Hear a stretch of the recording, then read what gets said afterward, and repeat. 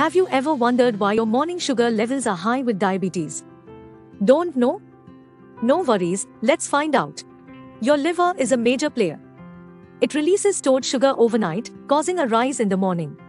Insulin helps your cells take in sugar, but in diabetes, this process can go wrong. The dawn phenomenon is like your body's good morning message, releasing hormones that raise sugar levels. The Somogyi effect can happen when low nighttime sugar triggers a morning spike. Lifestyle matters too.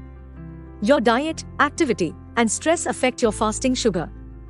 Medicines, like insulin, can also influence your fasting sugar. Simple solutions include meal planning, exercise, stress reduction, and regular monitoring. Understanding these factors is the first step to better control sugar levels. To know more, read our blog Worried About High Fasting Sugar Levels? Link given in the description. Visit knobdiabetes.com to regulate your blood glucose in a supernatural way than ever before with no side effects.